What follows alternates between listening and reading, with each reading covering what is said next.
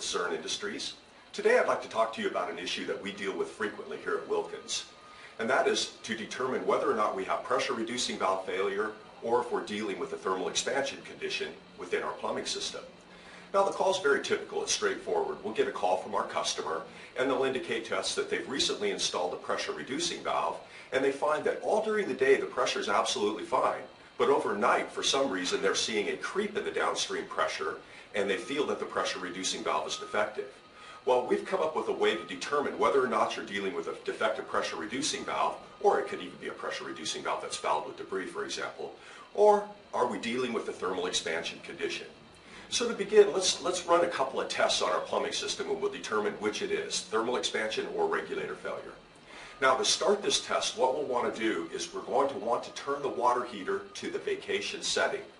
What that will do is it'll prevent the burner from firing, but it won't put the pilot out such that you have to relight it later. So again, turn the burner on the water heater to the vacation setting.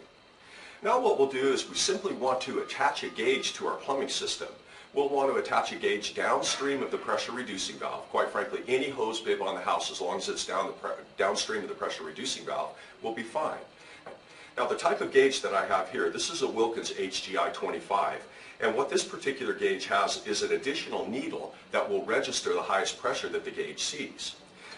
So in this case, again, we'll go to a hose bib. We simply want to turn the hose bib on to relieve any excess pressure within the house. Shut the hose bib off. Again, we only leave that on for a few seconds. And now we'll attach our pressure gauge.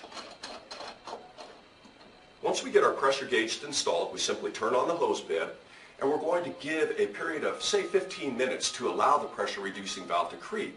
Typically, if you've got a pressure reducing valve failure, the downstream pressure will rise very rapidly.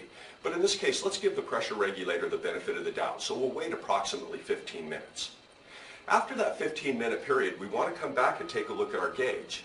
We want to see, has that gauge risen beyond the set point of the regulator? If it has, obviously we do have a problem with our pressure reducing valve. Most likely it would be fouling with debris on a new installation, or with an older installation it could be that the regulator has failed, i.e. worn rubber components internally, and the regulator would need a repair kit and brought back up to service again. On the other hand, if we see no rise in pressure, we now have eliminated the pressure reducing valve as the cause for the pressure rise. So what we'll want to do is run a check to see if it is thermal expansion.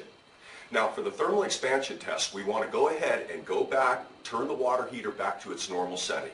Whatever you have it set to previously, be it 140, 130, whatever it was, go ahead and turn that water heater back on. Once we turn the water heater on, we're going to go into, say, the kitchen and open a hot water faucet and let that faucet run for a period of, say, 5 minutes. What we're trying to do is deplete some of the water within the water heater so that the burner will fire and that water heater will cycle.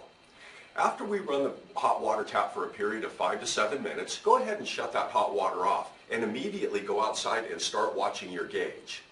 Now if the pressure begins to rise while we have the water heater cycling, that's an indication that the rise in pressure is due to thermal expansion and not pressure reducing valve failure. Video Shopping Network, an Amazon affiliate. To see this product on Amazon, click the link in the video description below. You'll be able to see current pricing, product reviews, and any special deals. Desktop users should see the Amazon quick link below the video. Mobile users will need to click the little down arrow below the video first.